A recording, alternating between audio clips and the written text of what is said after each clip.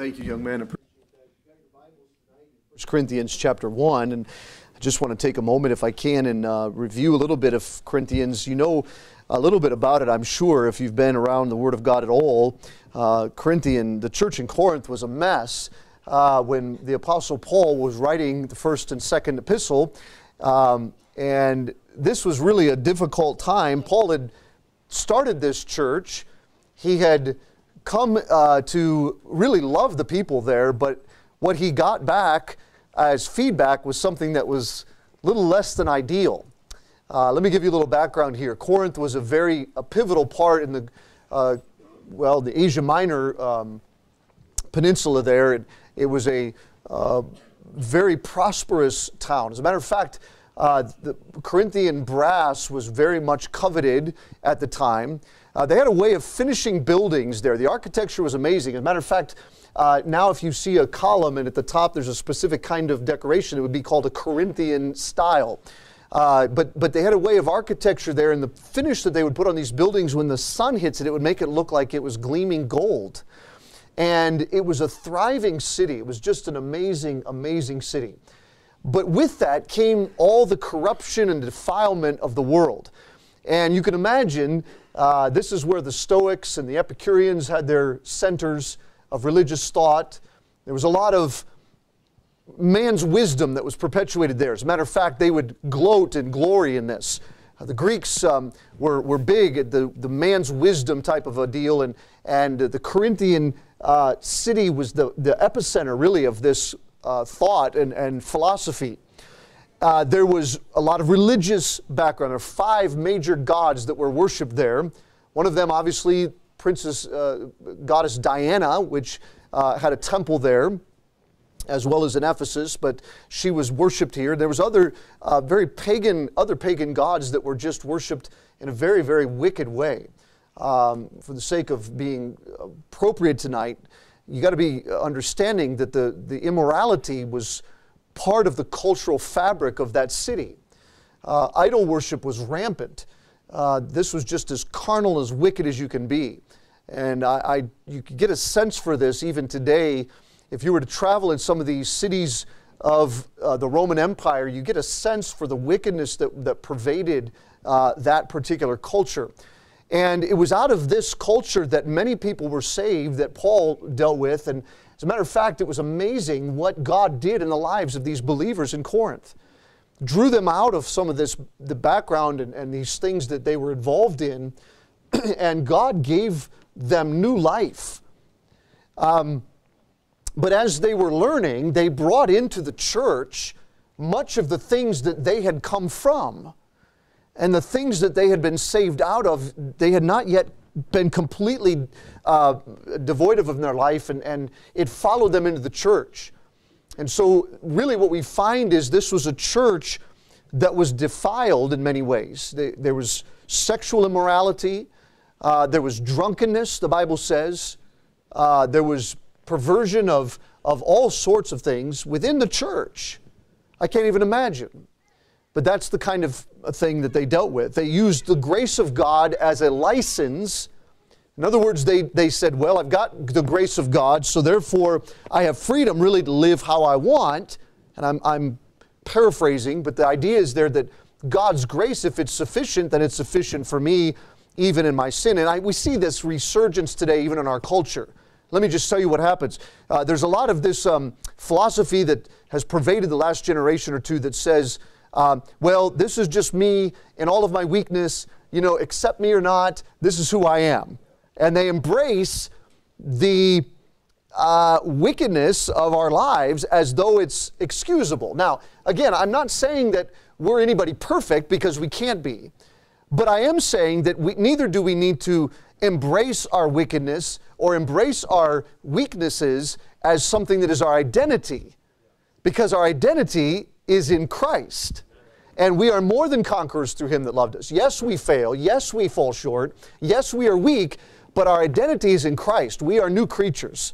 And so I don't want us to fall into that philosophy of today, and mostly it's in the world, but in Christianity, it really has pervaded our churches in the sense of this grace that I have is enough to cover, all of my weakness. I'm just going to continue walking in my weakness and my failure, and that's not right. That's not God's plan. And we want to grow and understand that. So these are the defilements that they had, but they were also divided church, weren't they? There were 4 distinct factions within the church. There was a faction that followed Paul and said, I'm of Paul. And there's another, and of course he was the founder of the church, so why not, right? I mean, we're loyal to the end. You got those old timers that are just loyal to the founder, and we're going to follow him to the end. And then you've got those that are of Apollos. Now, Apollos was the guy that followed Paul as the pastor of Corinth. And Apollos was a very eloquent speaker. He was well capable. Unlike the Apostle Paul, that was kind of, you get the idea that Apostle Paul was just kind of this rough-edged guy that just kind of, blurted it out there, and he said what he thought, and God just used him in a mighty way to win these rough people to the Lord. And then you get Apollos who comes, he's saved, and he's well oiled. I mean, he's a eloquent machine, and he can just talk the ears off anybody. And some say, well, I'm of Apollos. I love Apollos. He's my leader. He's my guy. I'm following him. And then some say, well, I'm of Peter. Well, this was probably the Jewish component of the Corinthians, because Peter was the apostle to the Jews. And even though we don't have any record of Peter going to Corinth, we know that they probably knew about Peter. I mean, after all, he was the one that saw Jesus, right? He was the one that saw him crucified and resurrected. He was the guy at Pentecost that God filled with the Holy Ghost and spoke with tongues. And he's the Jewish representative. So we're of Peter, we're of Cephas, he said. And others who were the more sanctified ones said, we are of Christ. We don't follow those, we're of Christ. Well, in their own way, they were being divisive, weren't they? And so there was this faction, these dividing components of the church of Corinth. So they were defiled, they were divided, and then I think really also they were disgraced. They were a church that were known for hindering the progress of the gospel in their town. In other words, Paul says, listen, your testimony is not good right now. And there's a lot of things that we need to deal with. And I'm grateful for the books of 1st and 2nd Corinthians. It's amazing to me the doctrine that is taught within these 2 books. We could go through and talk about the resurrection. We could talk about tongues. We could talk about the church. We can talk about the second coming of the Lord. It just goes on and on and on and on. And these major doctrines of the Bible were given to us because Paul was writing to this broken church that needed help. And so this philosophical city, though, Corinth, had, as I mentioned before, there were a lot of things that had crept into the church. And one of these things was this philosophical bent towards man's wisdom in trying to perpetuate God's work. May I tell you tonight, church, that it is absolutely futile for us in any way to try to use man's wisdom to do God's work. Because man's wisdom is finite, it is broken, and it cannot accomplish the work of God. There were many teachers in Corinth that would promote their ideas. They would propagate their philosophies and ideas. And this approach to teaching, using philosophy and wisdom to try to get your opinions and your teachings across to mankind, came into the church in such a way that they tried to apply it in the use of the gospel. What they would say is that, because this person would be wise, and it would seem like they would have this kind of inroads into this understanding, that they would be the one teaching, and they would obviously begin to teach false things. Now, here's the problem with that. They would trade the message and what God wanted, the purity of the gospel, for their wisdom that they would fall. And so what happens is they would begin to follow these ideologies. They would begin to follow these men's teachings and not follow the Word of God. And I think what we see this today even. We see that mankind, especially churches, can be divided into what particular train or school of thought that you subscribe to.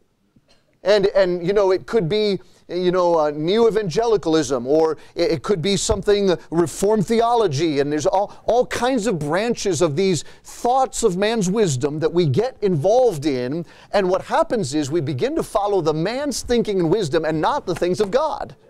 And all of these things would profess to be God's wisdom, but instead they are just counterfeits for those things. And that's what was happening in Corinth. And it caused a faction, it caused division and disgrace.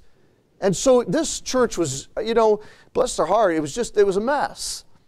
And we're going to find out as we march through this a little bit that there was, you know, some very specific sins that God dealt with through Paul and called attention to. But tonight, I think, just by way of introduction of this book, I believe it's important for us to understand, like Paul was giving Corinth, the Corinthian believers, their identity. He was giving them the focus again on what their identity ought to be.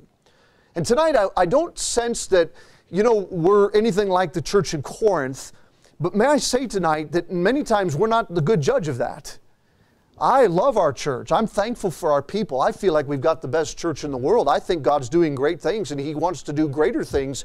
And I'm grateful for what God's doing. I'm not satisfied, as I always say, but I'm grateful.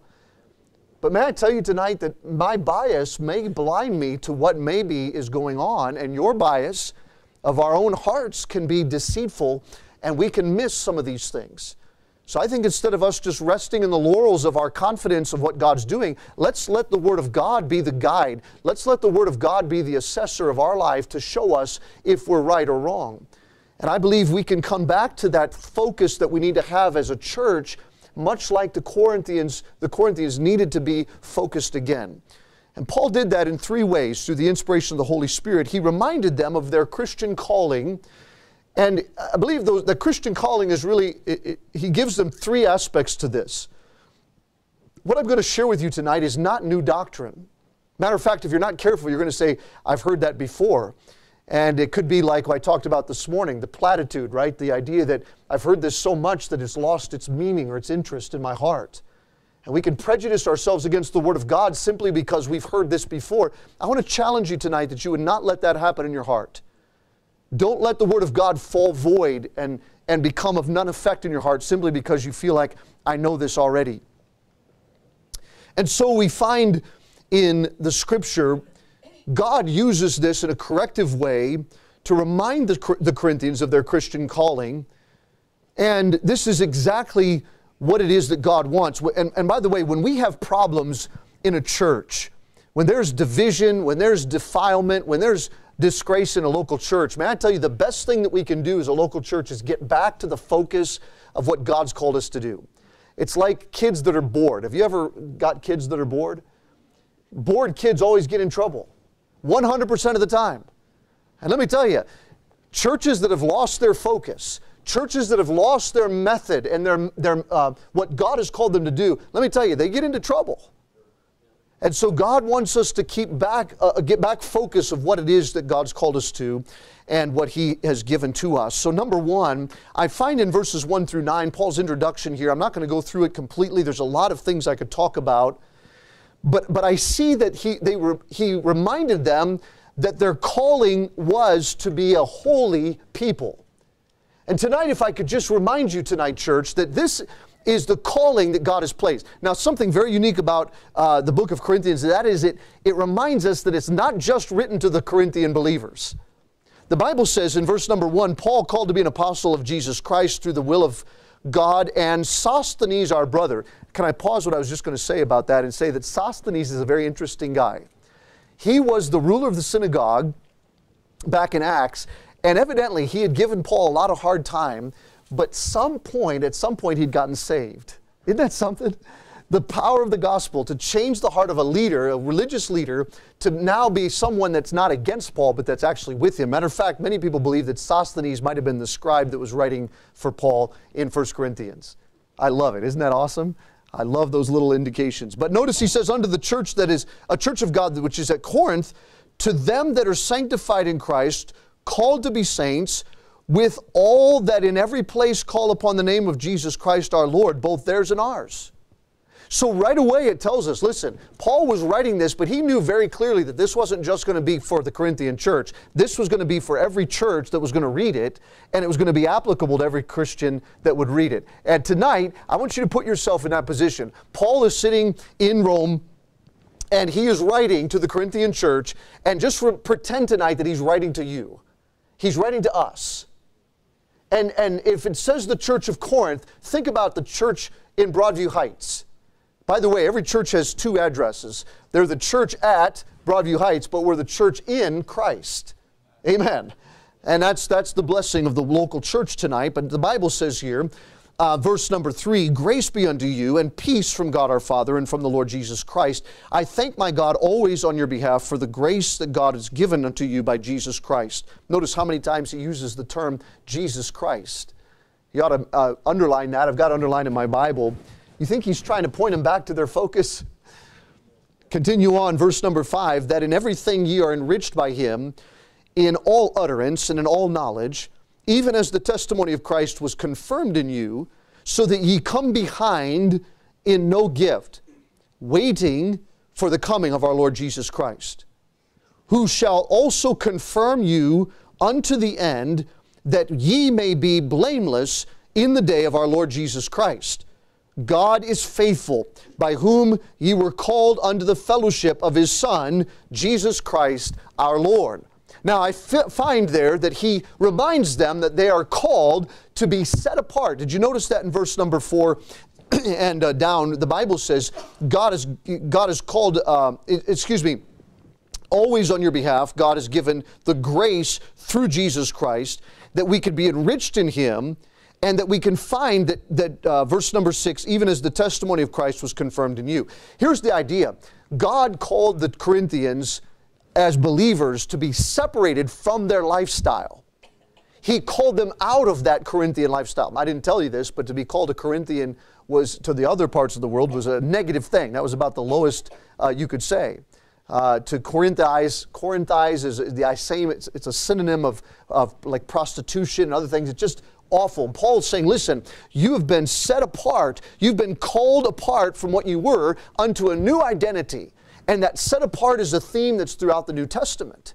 God has called us. Listen, church, you have been called out of that which you were once associated with. What you once thought, what you once did, what you once identified with, you are no longer identified with that any longer.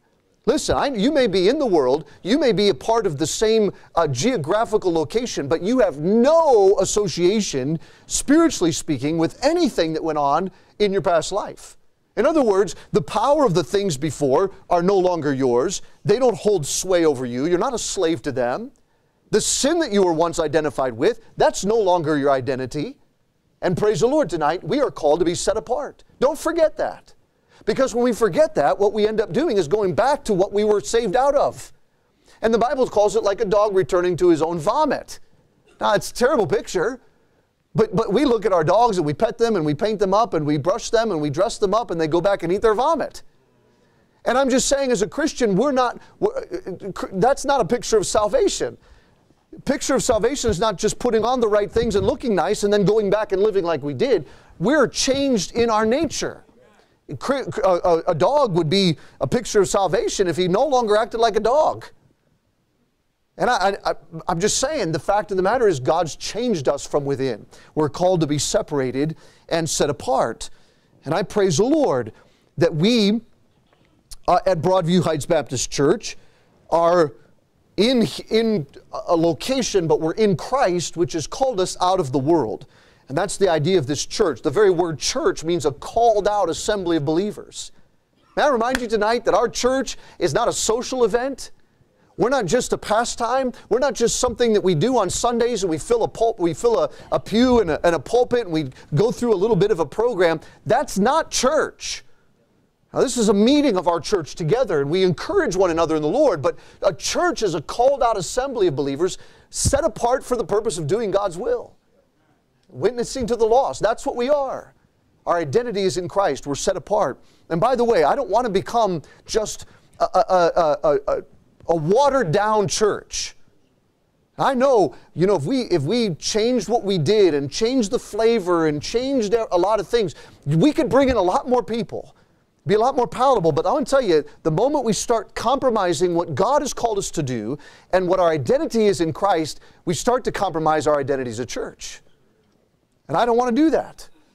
I want God to be glorified in this. We're set apart. We're called for His glory. But not only are we set apart, but we're enriched by His grace. Notice verse number 6, the Bible says, even as the verse 5, that in everything we are enriched by Him in all utterance and in all knowledge. Now, this is a tremendous truth in that God not only calls us apart, The word enriched means to give everything that is required. All right, I like to think of it as packed full to the brim. Maybe you think of enriching something, you're adding something to it that's missing, right? And you're bringing it to its capacity or to its potential. And that's what God has done for us. May I tell you tonight that as a church, we can look around and say, well, if we just had this, or if we just had this, or if we... And I understand that there are things we want to see God do. But may you understand tonight that God has given to us everything that we need to accomplish His will. Right here. I mean, look around for a minute. Everybody just take a minute, look around. Look to your left, look to your right. If somebody's sleeping, give them a little nudge, okay? Now, we're looking around, and we're like, oh, that's just so-and-so. Right? Or that's just so-and-so. May I tell you tonight, you're sitting next to someone that God has enabled and enriched to accomplish the work of God in a way that only they can do it. And by the way, someone's looking at you. I'm saying tonight, every person has a part. You have a calling. Get involved in the work of the Lord, because God has enriched every church. He's enriched every local body of believers, calling them to accomplish what God wants them to accomplish. That's why it's so important. We understand that church is not just a spectator sport. It's not something you just look at and observe and enjoy. It's a body, it's an organism that we get involved in, and we work and we serve the Lord together, because that's His calling for us. You say, well, I don't know if God really called me to do anything. And I promise you He did. We're going to learn that in the chapters to come. He's equipped us as a church. You have a gift. You have an opportunity and ability to do it and to serve the Lord. But not only are they set apart and enriched, but notice they're expectant of His return. Verse number 7. So that you come behind in no gift, or don't lack in any gift, waiting for the coming of our Lord Jesus Christ. The spirit of a church that is focused on what God is doing is a church that's focused on His coming again. 2 Peter chapter 3, verse number 11, excuse me. Would you turn over there? Or just listen to me as I read 2 Peter 3, verse 11. Seeing then that all these things shall be dissolved. Now, he just got done saying that the day of the Lord is going to come like a thief in the night, and all the elements are going to be melted with a fervent heat, and the world is going to be burned up, etc. Seeing then, or understanding that all these things shall be dissolved. Okay, that literally is going to happen. There's not going to be anything left that we see today. The works of men's hands, which by the way is everything you see, will be dissolved. They will be burned up. Okay, understanding that is going to be happening. That's a given. There's no question about it. As we understand that that happens, then, what manner, what's the motive then, or what's the result of that? What manner of persons ought we to be in all holy conversation and godliness?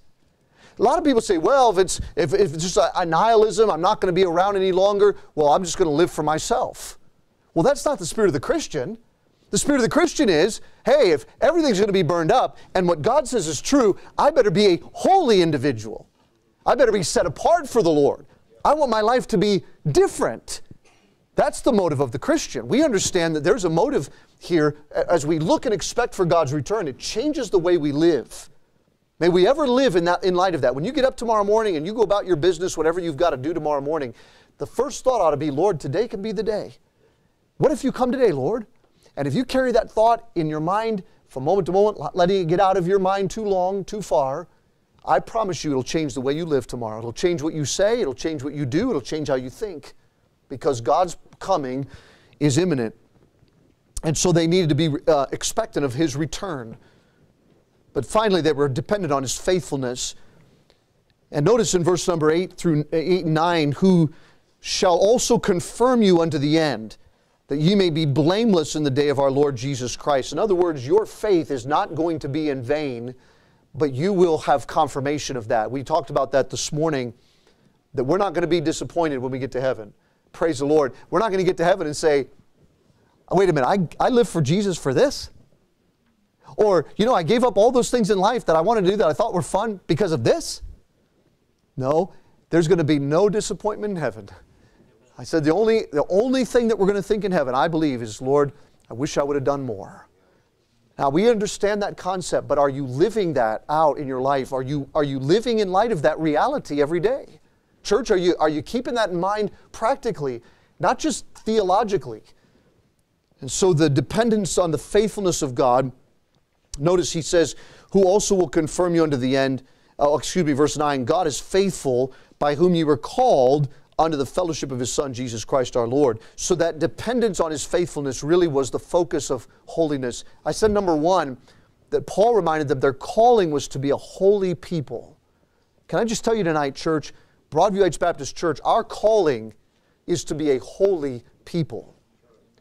Not to be a comfortable people, not to be a people that follows convenience or our own thoughts, our own wisdom, but to be holy, set apart for the Lord. That's what God's called us to as a church and individually. Number two, God's called them also into fellowship. Look at verse number 10.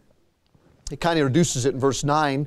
We're called unto the fellowship of His Son, Jesus Christ our Lord. Now I beseech you, brethren, by the name of the Lord Jesus Christ, that ye all speak the same thing, that there be no divisions among you. Now he goes apart from his talking about the introduction now to talking about the divisions that they were facing, that ye be perfectly joined together in the same mind, in the same judgment. Now the word judgment there means estimation of something. In other words, I esteem this to be true, and so do you. All right, so this is the estimation that we have in our heart about what it is that God is, or what is right and what we ought to be following. For it hath been declared unto me of you by my brethren, by them which are of the house of Chloe, that there are contentions among you. Now, this is interesting, isn't it? I don't know who this house of Chloe was, but they were snitchers. Now, I suspect that Chloe and her house were members of the church in Corinth. And I suspect that they wanted to do what was right, or at least they saw what was going on, and they had an inkling. I don't think this is what Paul meant when he left us to serve the Lord. And so you know what they did? They went to Paul. Paul, nah. People back at church, they're not acting right. No, that's not what they did. Listen, we're not talking about tattletale. We're not talking about gossip. There are some things in the Bible that are forbidden to talk about, and we ought to be careful what our spirit is. But I'm going to tell you the difference between what Chloe, the house of Chloe, did and what many times Christians do is the spirit by which it's done. What is your motive? You know what I believe tonight? I believe that house of Chloe, whoever this was, really had a love for their church. And they had a desire to see God glorified in it, and they saw that it was not happening. There was wickedness, there was defilement, and just all kinds of things going on. And so they wrote to Paul, which, by the way, was their spiritual authority. They didn't go to some other person and gossip. They went to the person that could help. And that's another good indication that you're doing what's right. Number one, your motive is love for that person or that thing. Number two, you go to the person who can actually affect a change in that, has authority over it. And that was the Apostle Paul, the founder of the church. So Paul comes, in his ears comes this word. There's a problem with the church. Man, it's not doing right. And Paul is hearing that there's divisions and that there's problems there that cause the fellowship to be broken. I don't want to spoil it, but if you go to chapter 11, I won't go there tonight, but you remember that even the Lord's Supper was something that was a dividing thing.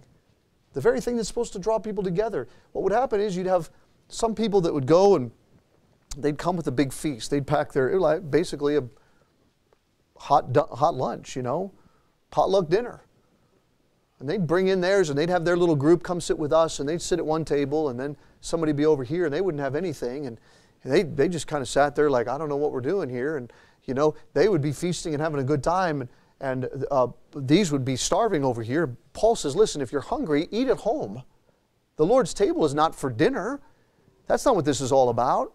And there's divisions among you, and there's people that eat and some that are starving, and it's just a terrible situation. So this division that they heard about, Paul heard about, was something that really troubled him. And so he reminded them that they are called to fellowship. Now, I know that's a trigger word. We laugh as a Baptist church that fellowship equals food, right? And talk about, we're having a fellowship. Well, that means food, but it really doesn't mean food. The word fellowship is the illustration of entering into the same task or the same event with someone else. You could walk and have fellowship. You can work and have fellowship. The idea there is accomplishing the same thing. You know what fellowship is to me? Can I tell you what fellowship is to me? Coming in on Saturday morning and seeing all the different ministries that are taking place. Yesterday we had Bible club transportation people that were meeting and workers getting ready. We had somebody in the kitchen making some food for the Bible club. We had a singles ministry event yesterday, and Miss Bell came in and she's making stuff and getting it all decorated and ready. And we got some people going out and visiting, and we've got some people that are going to be working here. We got some people that are practicing music for an upcoming event. And yesterday was just a beehive of activity. You know what? I walk in and I'm thinking, praise the Lord. You know why? We're all doing the same thing. I mean, we're all got our purposes, but we're all going the same direction.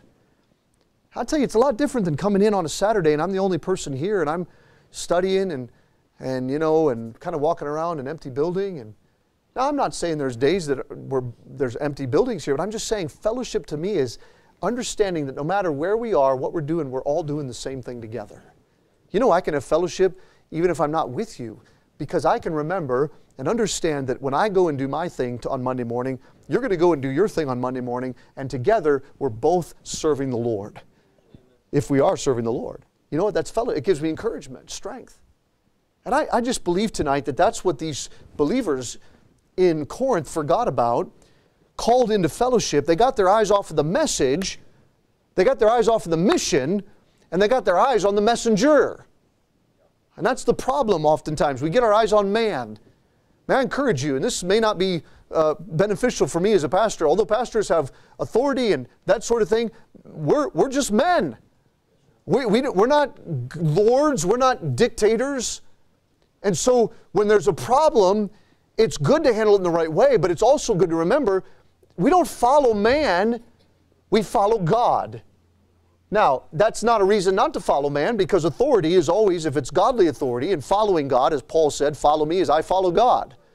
We ought to follow the Lord, but ultimately keep our eyes on God and follow Him. Human nature likes to follow that which you can see and that which you can understand. That's why it's so easy for a pastor to become the object of following or leading, because people love to follow something that they can see. Especially when you get a pastor who's got a very persuasive personality, kind of a type A guy, and he's just going to be out there and get it all done. People start to look at him, just tell me what to do, pastor, and I'll do it. Right? And I don't mean by that service, I mean by that conviction and obedience. And that's where we get into trouble. You start to follow a personality and you don't follow the Lord. And this is what was happening in the church. Apollos was a teacher and a wonderful speaker. And Paul was, as I mentioned already, the founder. And all these factions came to be. But if you'll notice, the call was to unity. Notice in verse number 12, now this I say, every one of you saith, I'm of Paul, I'm of Apollos, I'm of Cephas, I'm Christ. And then Paul asks the question. He says, is Paul divided? Are there many parts of Paul? No. And then he says, were you baptized in the name of Paul? No. Notice he says there, was Paul crucified? No, Paul wasn't crucified. So why are you, and you could put anybody's name in there, was Apollos crucified for you? Were you baptized in the name of Apollos? Was Peter baptized, you baptized in the name of Peter, or was he crucified for you? No. So the idea there is Christ divided. I'm sorry, I think I said Paul earlier, but is Christ divided? No, you didn't chop Christ up into many parts and you each get a part of Him. He's one Lord, one person. And so that we follow one person. And that was where they got divided here. And I like the fact that he said it was Paul crucified for you, because we find out a little later on, verse 18, the preaching of the cross is to them that perish foolishness, but unto us which are saved is the power of God. Some people stumble at the cross. They can't get past it. Some people mock the cross, the wisdom of God that was shown in the crucifixion of Christ. But to those of us who believe, hallelujah, it's the power of God. It changes lives. We talked about that with Sosthenes and these Corinthians believers who got saved. And I'll tell you, even here tonight, there are testimonies of people who God has miraculously and marvelously changed our lives. Praise the Lord. That's the power of the gospel. And Paul is enjoining them to focus back on what the power is. Not the dividing, but the power of God that changed lives and brought the change in them that they needed. And so number 2, I said that they were called to fellowship. Number 1, I said they're called to holiness. But number 3, as we close tonight, they were called to glorify God. Look at verse number 26. The Bible says in verse 26, "For ye see your calling, brethren," and here's where it gets a little bit personal. You see your calling, how that not many wise men after the flesh, not many mighty, not many noble are called. Now, I've spent a little time on this in the past, so I won't belabor this in humiliating us, but if we look around, there's not a whole lot of wise, not a whole lot of nobility here. I know our last name's royalty, but it really doesn't mean anything. My dad used to say that in $1.50 will get you a cup of coffee, because it doesn't mean anything. But here's the point. There's not many noble, not many wise. Now, he didn't say there were none. You know, the gospel net is wide for anybody. Kings can get saved, amen? And wise men can be saved. Praise the Lord. But they're not many. All right, so what is it then? Well, we continue on. Not many wise men after the flesh, not many mighty, not many noble. But God hath chosen the foolish things of the world to confound the wise. Now, He didn't call us foolish in the essence of the word foolish, but we look foolish to the world. In other words, we wouldn't be what the world would choose when they have their idea of success, right? Or power, or wisdom. The world's not going to look at us and say, "Oh, now I know why it succeeds." They're not going to look in church and say, "Oh, of course this is going to take off. You've got the cream of the crop, man. You've got the best of the best." I think the God's people are the best people in the world, but let me tell you, this fits us. And we ought to be reveling in that, you know, because there's a reason for this. God has chosen these weak and foolish things to confound the wise and the things that are mighty. And the base things, that is the things that are low, the things which are despised, God hath chosen. Yea, the things which are not, literally have no value, to bring to naught or to bring to nothing the things that are. Now, it's interesting how God can take something that is nothing and something that is foolish, and He can shine His wisdom in it, and it's amazing. Isn't that something? He can take us, broken earthen vessels, and put the power of the gospel in us, and it changes people's lives. Now, that ought to tell us, number 1, we are nothing. But number 2, we are everything with Christ. That's the identity that we have tonight. Believers, can I tell you tonight, you are not a nothing in Christ. We are everything in Christ because it is all of Him and none of us. So number 1, remember what we are. I reminded you, there's not many noble, not many wise, not many mighty. But God hath chosen the foolish things and the base things and the weak things to confound those things that are wise and mighty. And so, we're called not because of who we are. You're here tonight saved in part of a local church not because of who you are or because of your background or because of your training or because of your position or pedigree or whatever it is, your wealth. It's not because of that, but in spite of that. So whether you have a lot or a little, whether you have much wisdom or no wisdom, whether you have a lot of might or no might, whether you have everything or nothing, it doesn't matter. Because we're not called because of it, we're called in spite of it. And God wants us to remember that. Number 1, remember who you are. But number 2, remember why we are called. And I read that already. God hath chosen these things. Why? So that it can be, bring to naught, bring to nothing the wisdom of the world, and it can bring glory to Him. Because if it was of us, it would be like, yeah, if we had the best of the best too, we could do the same thing. We could duplicate that. Let me tell you, you can't duplicate the work of God apart from God. You can't duplicate the miracles of changed lives and the power of the gospel in the hearts of men. You can't duplicate that, humanly speaking. It has to be through the power of God. That's the glory of God. And that's why He was reminding them, listen, the power of God is found in our weakness, in our nothingness. That's where God's power is found. And then He reminds them lastly that all that we have is in Christ, and He is all that we need. Look at these verses. I love them. Verse 29, that no flesh should glory in His presence, but of Him are ye in Christ. Now listen to what that just said. But of Him are ye in Christ. In other words, He's getting ready to slap on us another identity. You're what you were before. Here's what you are now. God, who of God is made unto us wisdom, righteousness, sanctification, and redemption. Now, someone has called this the phases of our redemption, and each of these words is significant. Righteousness deals with the fact that God has given us the robes of righteousness, salvation, all right, and He dealt with that before. Then the Bible says in verse number 30 there, He's given to us sanctification and then redemption. So this is the past, the present, and the future. In the past, He gave us our righteousness and salvation. In the present, He is sanctifying us. He is making us more like His Son, Jesus Christ. And in the future, ultimately, redemption will be ours when we see the Lord Jesus Christ in person. Hallelujah.